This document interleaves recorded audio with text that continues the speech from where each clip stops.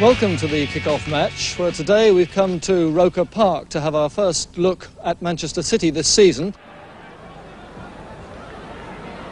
And that's Dennis Tueart who scores! That's what he desperately wanted to do here at Roker Park. Really, Sunderland haven't got a lot of idea what to do with this ball.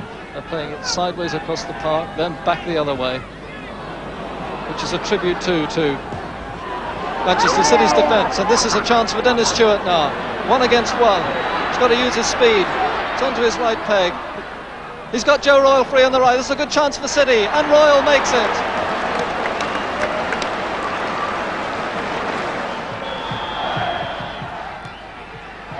And that's Bob Robson with a chance. And Joe Corrigan makes a fine save on the line.